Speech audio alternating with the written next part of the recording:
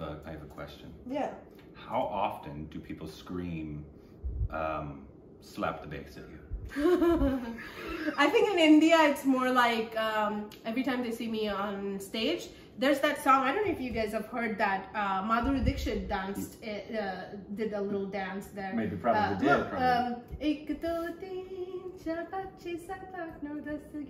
Her name was Mohini in there. So people just start screaming like, oh, they start doing that because her name's Mohini. Yeah, Gotcha. yeah. And then the second thing, what people do now is, baby ko bass pasand hai. I'm always gonna be the baby. Yeah, you'll always be the baby. On the newspapers, I'm still the baby. Sure, you'll always be the baby. Yeah, so baby on the bass. Does that ever get tiring to be the baby? No, it's cute. It's kind of cute. It's cute. Yeah, yeah. good. Slap with the bass. Yeah.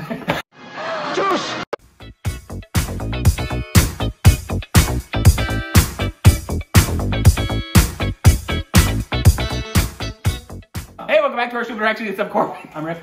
This is Mohini Day. No. And I'm thrown off by having the legend right next to us, but we're about to tell her how great she is again. Wow. But today we got one of you working with Rahman. Have you ever, you know him? Okay. This So is called Nizden. Is that how you pronounce it? Nizden, yeah. Nizden, Rahman. Say these other names. Ranjit Barot, Thank you. Jonita Gandhi, Antara Nandi. And Jammin' Season 2, Yeah. and you are playing da bass in this Da one. bass. So, anybody ever, like we were just talking about how great you are, you ever do something and you're working with people who trust you like an AR and they look at you and they're like, yeah, let's do it again. He's done that. Good. Actually. Yeah, I imagine he He's would. done that. Yeah. That's awesome. Yeah, he asked me, he's like, is there something you can't do? Yeah. To which you answer, no. Here we go. Whoa, why is it so quiet? I know. Oh, that's what will drop down. Just the production value, I guess, of the video. Let me restart that beautiful bass line here. Hold on. Yeah, this was actually one of the private things, so I think it was supposed to not be on YouTube, and then AR put it up. There were other 6 songs that we had recorded, but you can only find that on the app. Okay. In India. Got it. Yeah. Gotcha. View app. View. There we go. That's better. That's probably not how you play bass.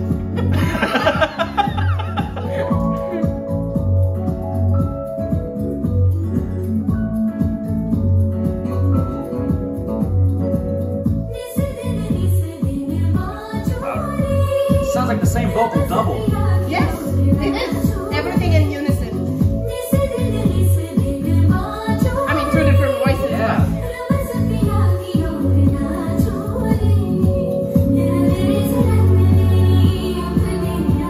Wow, what was that chord? I don't know.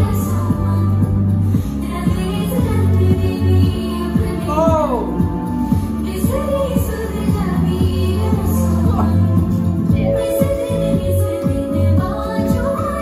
Like his outfit. Yeah, I made that outfit. His? No, not his. His. Your I one day hopefully, but my outfit.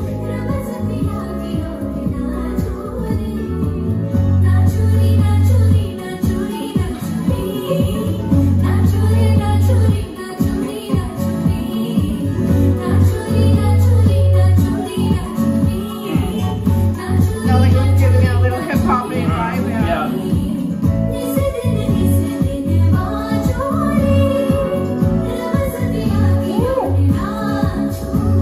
I like that.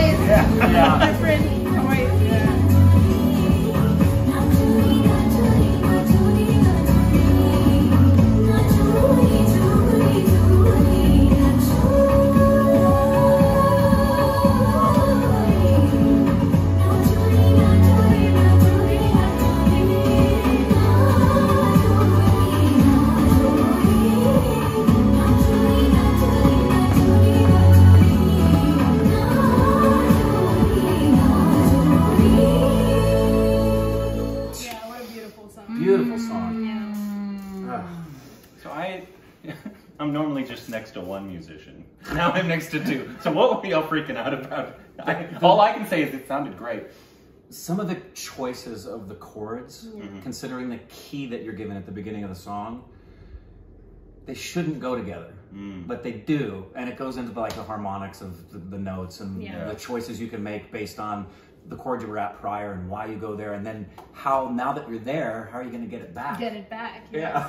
Yeah, different inversions make different families, and then you bring it back together with the verse. And how would you create that bridge of that transition? Right. Into and this is a pretty optimistic sounding thing too. So if you're going to have a lot of dissonance in there, it's not going to work if you're going to try to do that and resolve chords. Yeah. And you got to kind of keep it feeling the same. And for the local crowd to hear that? Yes, that's risky. Yeah. Now, I noticed, at least I think I saw, that the strings had a full arrangement that was written on their chart. Yes. Did you have a full arrangement? No, I just had, so all the bass lines are mine. Okay. I was just given, I heard the song and I just created chord charts. So rhythm section just had your own 1, 4, 5. we were just kind of just feeling it out. Okay.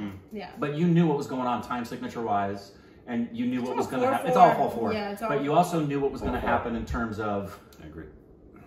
Yeah, so maybe you didn't. So did you know, at measure 32, you're going to go to that weird chord, and you had to make sure that your bass line. Okay. I'm always approaching to the next part, anyways. Okay. Yeah, always. I know what's coming up in my mind when I'm on something else. Yeah. And then I'm already preparing 4 bars prior to going there. Yeah, but see, what's crazy about that is you can do that just without a rehearsal or sound check. Yeah, I could. That for me is what's the most mind-boggling instrumentally, is the capacity to have that level of it's not articulation, but to be to know the language of music so well that you can be thrown a complex musical structure that that's you've where never had, vocabulary and you just kicks in, your vocabulary is just kicks off the in, charts. Yeah. So I asked Rick this on something probably a week ago or so, because I've never done it. What do you want when you have an inner ear pierce? What do you want to hear? Right.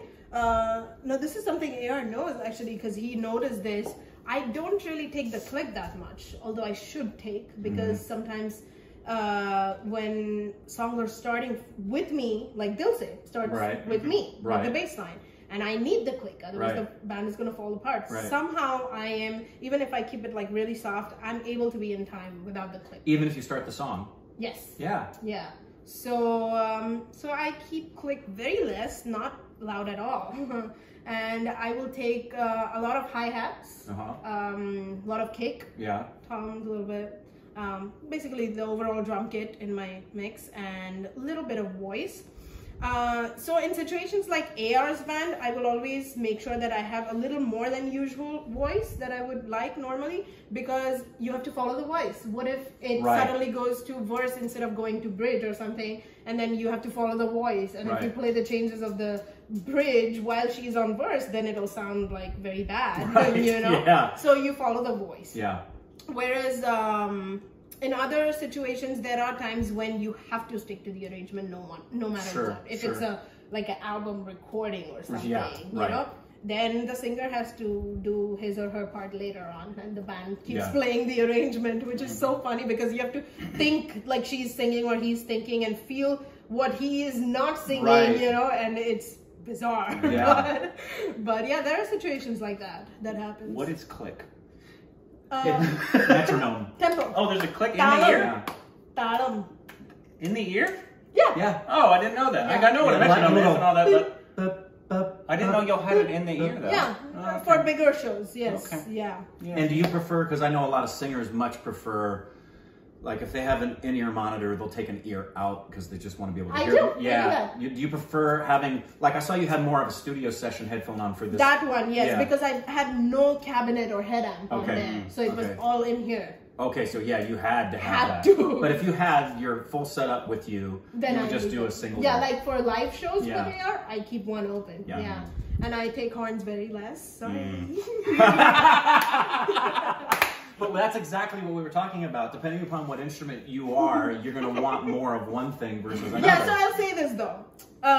When they play, so Dallas Horns plays in AR's band, right? I take him louder and the others softer.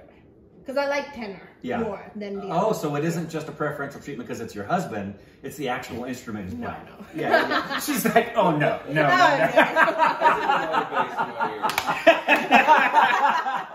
Oh, well, that was awesome. I love her. Yeah. Well, that was awesome. Yeah, that was absolutely fantastic. Thank you so much for hanging out with us. Once again, if you'd like to check out Mohini, you can follow on Instagram, follow her YouTube page, check out what she's got going on. All those links are in the description below. I wish you had your bass, you could play us out. There's going to be stupid babies mad at us that we didn't have you bring your bass in. Please. We interviewed Trey Goschel, and people got upset that we didn't ask her to sing. But here in America, you don't ask a legend to just... They get paid for that. She's like, yeah, I agree. It would be weird, wouldn't it? Yeah, I mean, like, now I would not sing because I had COVID like 1.5 weeks ago. And it kind of messed up with my voice for some reason. My voice is not usually this low. My voice is usually not this low. Okay. So it's kind of, so I'm actually not singing any vocal songs for my shows now.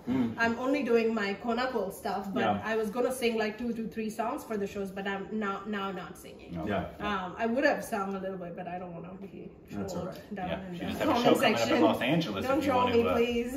Well, you could just air bass it and he could provide the yeah, sounds. go ahead. Do it. Yeah.